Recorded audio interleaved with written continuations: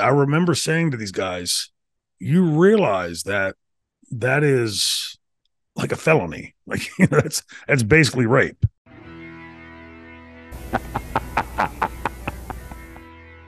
I'm going to give you some preamble to what the news was in the wrestling world in the lead up to the event of In Your House 3, and for some stupid reason, I'm not even given the date, September something, 95.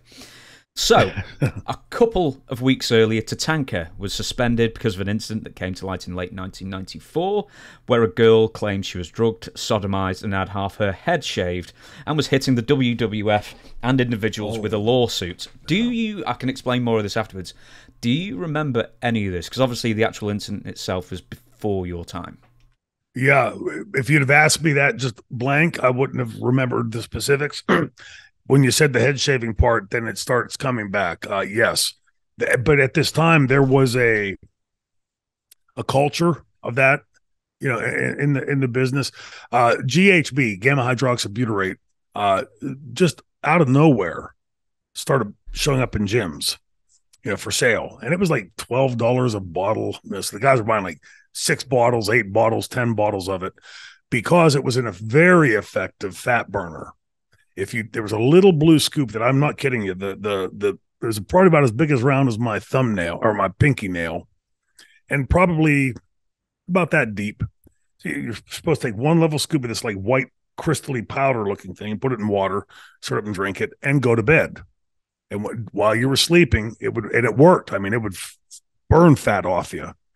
But the boys, in typical fashion, figured that if you didn't go to bed, if you stayed awake, in about 20 minutes, it would go from sitting here talking to you sober to 2 cases of beer in you.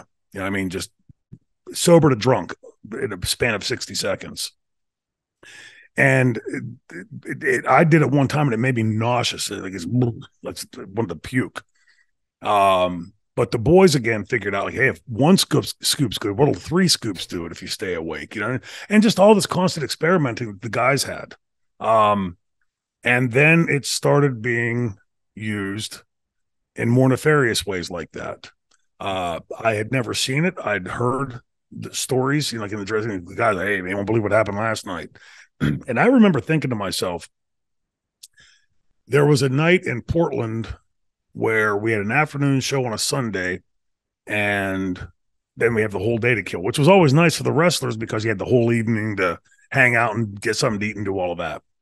Well, that night at the building, Jimmy Hart and Earthquake, John Tenta, had mentioned that they were, because the next day we were going to be in South Dakota, that they were going to fly out that night so that they could go tomorrow to visit Mount Rushmore. I'd never been to Mount Rushmore, so hey, you guys, mind if I jump in with you? And they said, sure, come on. So I ran back to the hotel, got my stuff, and after the show, straight to the airport and flew out. Saw Mount Rushmore for the first and only time the next day. Amazing. That night, a couple of nameless guys decided to do this, and allegedly, from what was being said in the dressing room, did some fairly graphic things with the girls that were unconscious. And I remember saying to these guys, you realize that is like a felony. Like, that's basically rape. And the guys were like, oh, come on, no. Please understand, and it's hard for me at times. I have to remember, like, oh, I need to explain this. When we were on the road like that, we were in a bubble that got treated differently. Like, oh, that's one of the WWF wrestlers, and sort of like you got put on this pedestal so you could do stuff that the average person couldn't do, that you'd get arrested for or whatever and get away with it. Or you'd walk into a store, these guys that are making king's ransom and salaries, and say, hey, I want these shoes for $50 instead of $200. And they'd, okay, sure. That kind of thing. And I kept hearing these stories, of this stuff being done. And it was, from my understanding and listening in the dressing room, this was like a fairly common thing that was being done.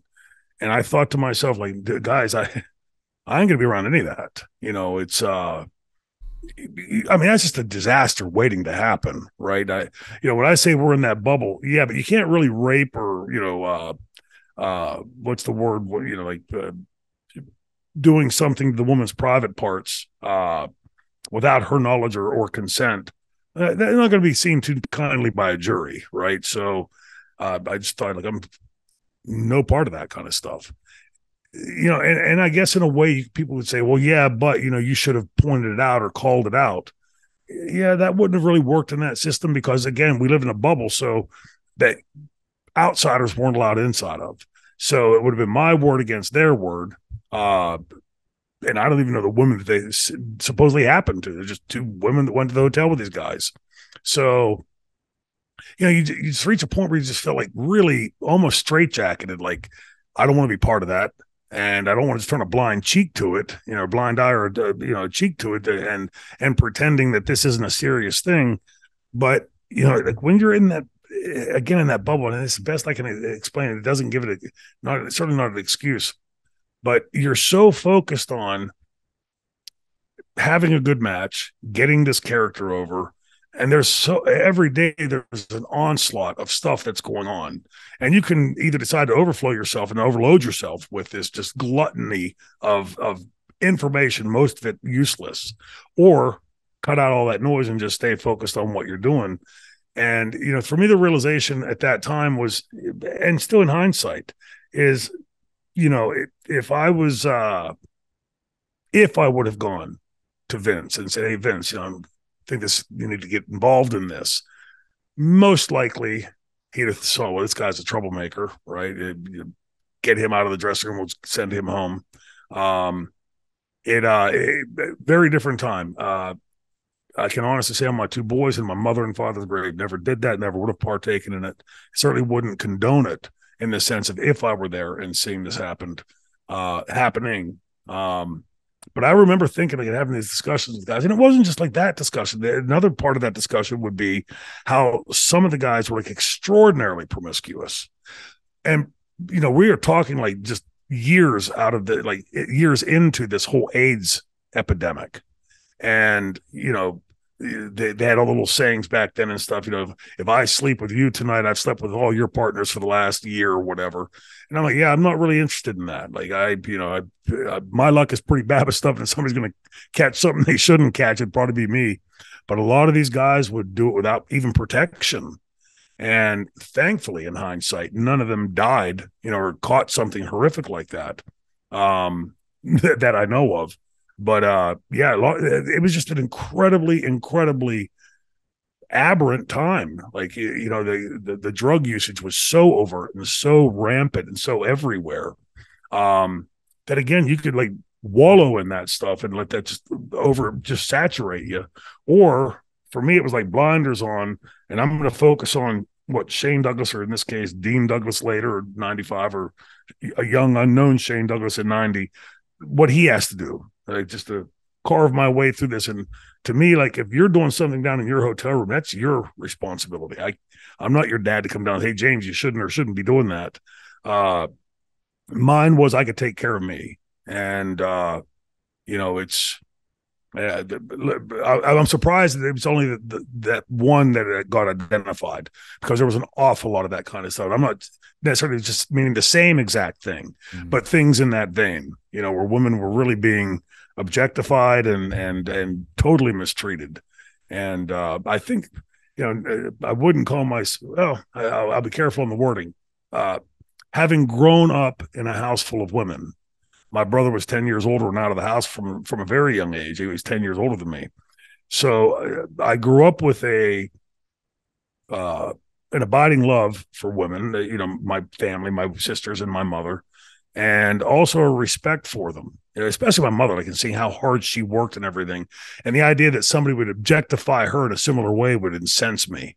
So, I think I was a little bit ahead of that curve in that respect, but it wasn't something to go into the dressing room and say, hey, everybody got an announcement to make. Shane Douglas thinks, the fuck are you? Get the fuck out of here. Right. It's, bad time in the industry.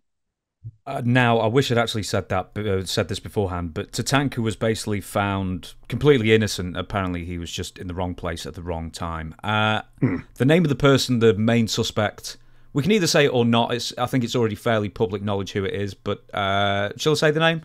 Who suspected?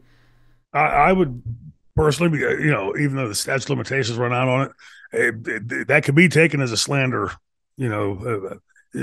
making the accusation to somebody, even though it's fairly public knowledge, I'd be careful. I'll leave it out then. But if you want to figure it out, Kevin Nash famously threw out this guy's name some years earlier. Tatanka would return to the company early 1996.